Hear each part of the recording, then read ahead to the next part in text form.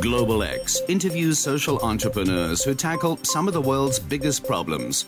They are pioneers of innovation that benefit humanity.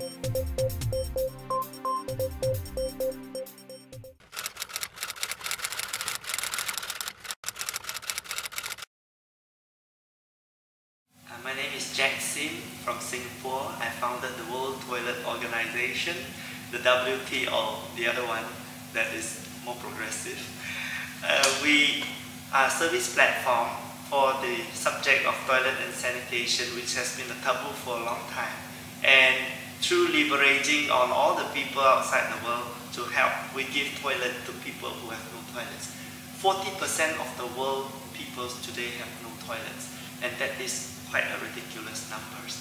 They do have, some of them have handphones, television, but no toilets, or a very, very rudimentary. So we think that if we can create a market-driven economy towards demand for toilets and health, and it can bring a lot of benefit to the person, even his dignity uplifting. Mr. Condom from Thailand, if he can do the job, then condom and the toilet are in very close proximity. And so I learned from him that we can use humor to propagate the subject.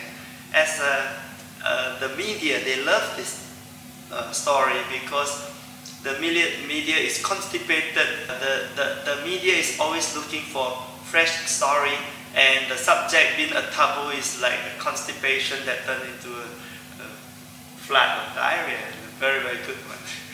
So I think that the progress that the World Toilet Organization has done throughout this period is phenomenal. We have the World Toilet Summit every year, and we declare 19 November as the World Toilet Day, and that's our founding day. This is celebrated all over the world every year, larger and larger now.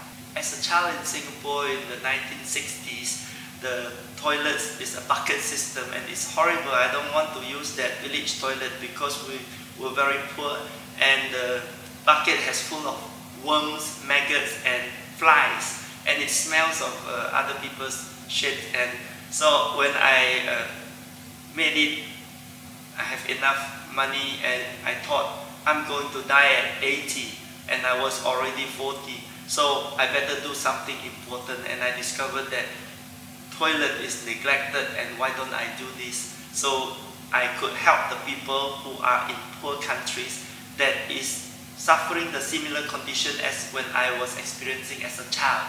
A person's life is finite. It doesn't go beyond, very far beyond 80 years. So if you want to live a full life, you cannot just focus on making money or having a job or career. You have to find greater meaning that you use this time that is allocated to you in a useful way that can help other people. Because when time runs out, then life runs out, no matter how much money you have. The World Toilet Organization needs lots of volunteers talent.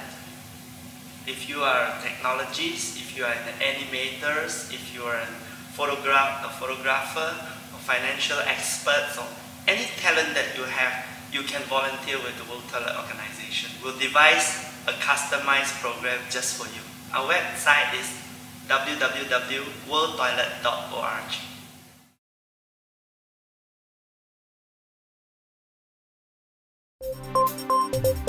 Global X is also on Social Edge at socialedge.org.